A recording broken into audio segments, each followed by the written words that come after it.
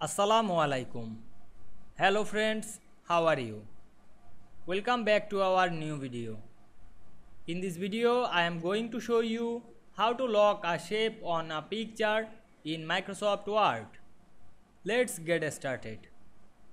At first, we have to open a Word document. Then we want to lock a shape on a picture in this document. Click the shape and go to the format menu.